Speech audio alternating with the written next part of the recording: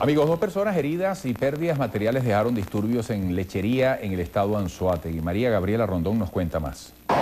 Gracias, buenas tardes. Durante la tarde-noche de este lunes se produjo una manifestación a la altura de la avenida principal de Lechería, donde un grupo de personas cerraron el acceso durante más de 3 horas. El resultado de esta protesta fue 2 estudiantes heridos, una camioneta de PDVSA totalmente quemada y las instalaciones de una entidad bancaria y de una sede del Cantv dañadas. Frente a esta situación, el primer mandatario local, Gustavo Marcano, fijó posición.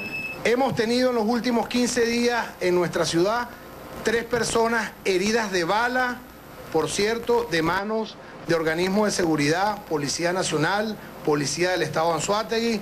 Hay un plan para sacarnos de la alcaldía y que esto genere hechos que nadie desea. Y qué casualidad que el día de ayer Nelson Moreno salga pidiendo nuestra destitución, que ayer Nelson Moreno salga pidiendo el encarcelamiento nuestro y sucedan este tipo de hechos que son ajenos a la conducta de nuestros vecinos. Los 2 estudiantes heridos, identificados como Juan Cabrera y José Bastida, se encuentran totalmente fuera de peligro y frente a los hechos registrados en esta ciudad, el primer mandatario local, Gustavo Marcano, decidió suspender uno de los planes que estaba pautado lanzar durante esta semana, el plan vial, la vía expresa. Esta es un poco de la información que podemos llevarle a esta hora desde el estado de Anzoategui y con ello retornamos el pase al estudio.